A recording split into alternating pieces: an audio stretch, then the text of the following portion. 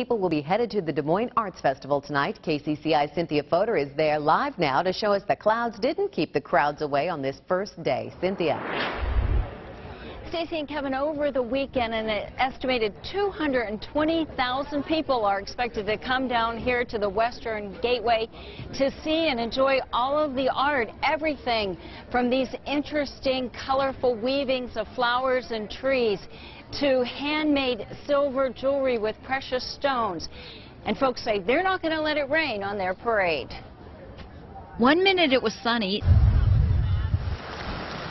The next, Mother Nature painted the sky dark shades of gray. Then it was an instant downpour, but it didn't keep us from coming today. Josie Innes huddled under a tent. It's just rain, and so a little rain doesn't hurt us, and we'll dry off eventually.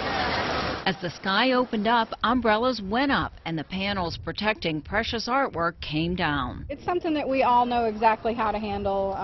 You know, weather is one of the things that unfortunately we have to deal with quite a lot in our lifestyle. So, I mean, the only thing that's sad about it is that it's, you know, sometimes keeps some people away. It didn't keep the Lysteds away. They drove hours through a downpour to get here, and we're not just looking, but looking to buy. It's not the deal. It's just, you know, the artist himself, and we just like his pottery. This year you can find art under $200, but if that's out of your price range, you can buy a poster or t-shirt designed for this event. We made this specifically for the show, and it's based on several different photographs of the Des Moines area in the 1950s, and then also, of course, includes the Capitol. Or take home a piece of the Art Fest literally, a tote bag recycled from last year's banners, if you don't mind a little water in it. We didn't care if we got wet, we just wanted to come and see the artwork that was here. So.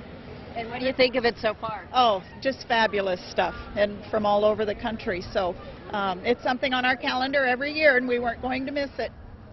55 artists are set up here displaying their wares tonight, and the stage is also set for the performing arts. A big concert at 8:30. 10,000 Maniacs will be playing. The Art Fest is open until 10 o'clock tonight, all day tomorrow, and it runs through 5 o'clock on Sunday. Stacy and Kevin? Looks like a lot of fun. Cynthia.